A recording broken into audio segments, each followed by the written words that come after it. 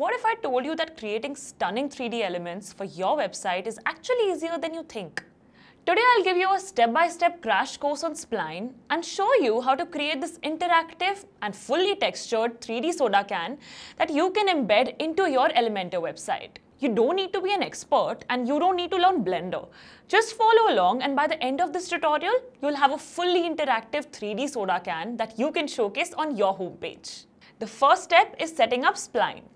Head over to spline.design, create an account, and log in.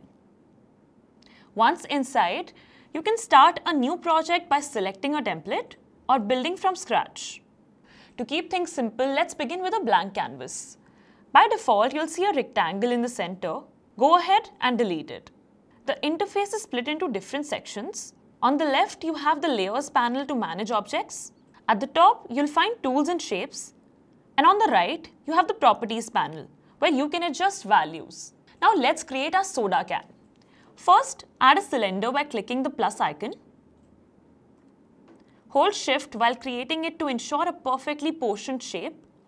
To move around, hold Alt and use the arrow keys.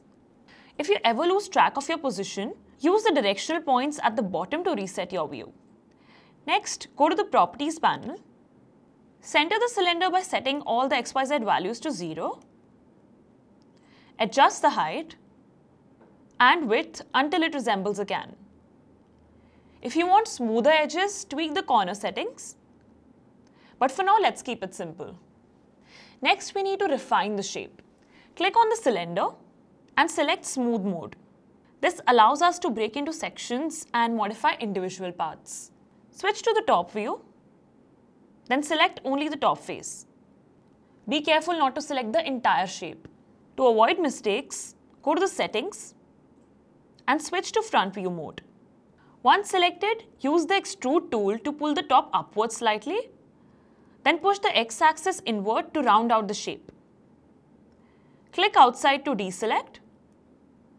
Now do the same for the bottom. Extrude it slightly inward to create a realistic base.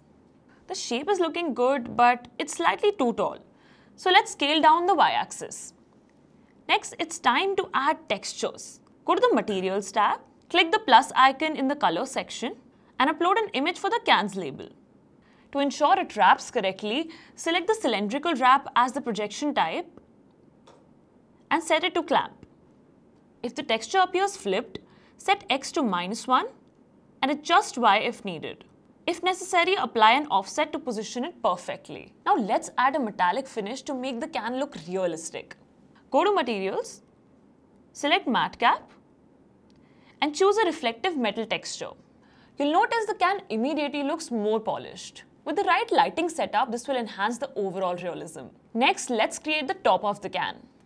Add a cylinder, reduce its Y size to make it thinner, and position it right above the main body. Again, apply Smooth mode, and this time use the Inset tool to slightly push the edges inward. Then use Extrude to create a small indentation where the opener will be. Once again, add a matte cap with a metallic texture to match the rest of the can. For the opener, draw a square while holding Shift for perfect proportions. Resize and position it correctly. Then apply a matte cap for the right metallic finish. Next, create another rectangle. Adjust its bottom edges and place it over the opener shape to make it look more detailed. Finally, add two additional smaller shapes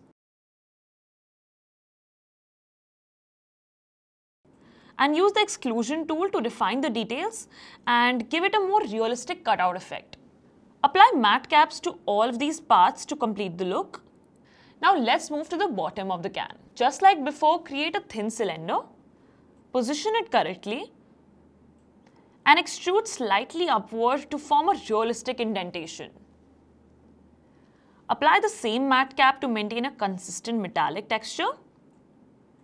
To improve realism, add a directional light, adjust its position, and tweak the lightning settings until the reflections look just right. Once everything is in place, it's time to export the design. Click on Play Settings and make a few adjustments.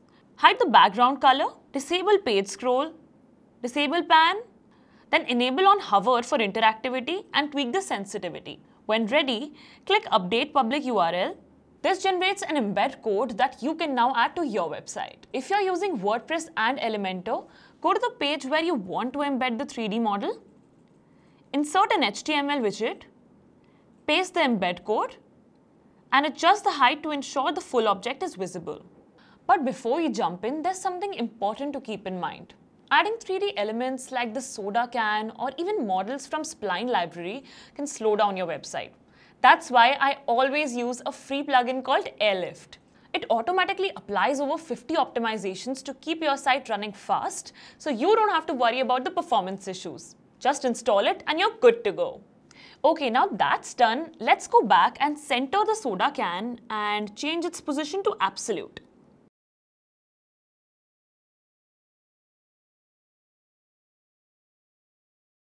Click publish and that's it.